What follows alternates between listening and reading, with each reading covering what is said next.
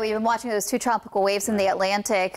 One of them we've been keeping a close eye on for the past couple of days. Within the past 20 minutes or so, it was upgraded to a tropical depression. So we have been watching the one shaded in orange. It does have a medium chance of development, but the one I'm focusing on right here is the one shaded in red. So our graphics and our system sometimes takes a little bit to catch up. So this area, it has officially developed into tropical depression number 3. Now, I know that probably sounds a little scary to some people, especially as we are still recovering from Hurricane Ian. I want to break down the models for you and show you why it is still way too early to worry about this disturbance out there. So let's take a closer look.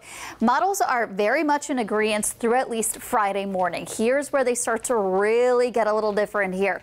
So you have some of the models having it moving out to the Atlantic, but as a stronger storm. But if it's a stronger storm, it's okay because they're keeping it as a fish storm well away from the Caribbean and also well away from us here in Southwest Florida.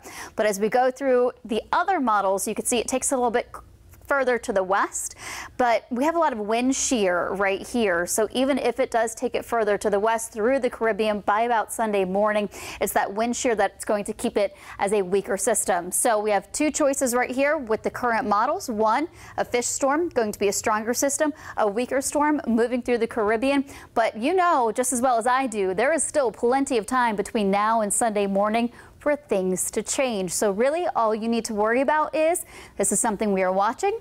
It's a reminder to check in with us at least once a day so that way you are in the know. And also just know that we are in the thick of your hurricane season. You want to make sure you do have that hurricane plan in place.